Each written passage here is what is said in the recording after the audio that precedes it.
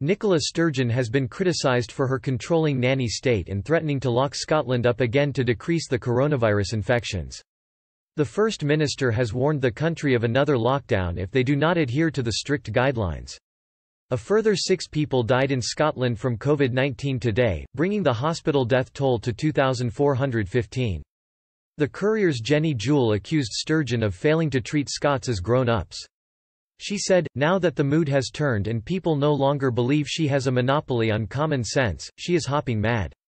Ms. Jewell claimed people in Scotland were getting impatient at having tougher rules than their English neighbours. She said, "But Scots are not playing along. They tend to look beyond their own back fences and see what other Britons are doing, and other Europeans, and take their lead from them. They didn't appreciate having to wait longer than their southern neighbours to visit garden centres and golf courses."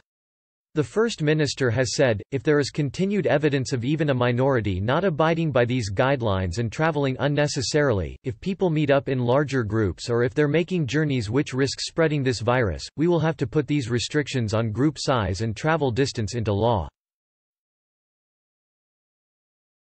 The Scottish Government believes their reproductive rate, the R number, is between 0.7 and 0.9.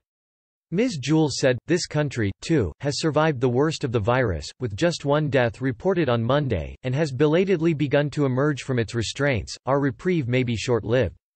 Nicola Sturgeon, forgetting she had promised to treat her countrymen as grown-ups, issued an extraordinary reprimand at Monday's COVID briefing. Writing for the Daily Telegraph, Alan Cochrane, claimed Ms. Sturgeon was delaying enforcing face masks in Scotland in a desperate bid not to copy England. Mr. Cochrane said, "For the life of me I can't think of any reason under the sun for Ms. Sturgeon delaying this inevitable move, other than it would look like it's a straight copy of what England's done. And in the eyes of her more ardent followers, that would never do." When the UK government urged people to stay alert, Scotland opted for the stay-at-home slogan. With regards to the COVID-19 response, Mr. Johnson has claimed there has been fantastic cooperation across all 4 nations of the UK.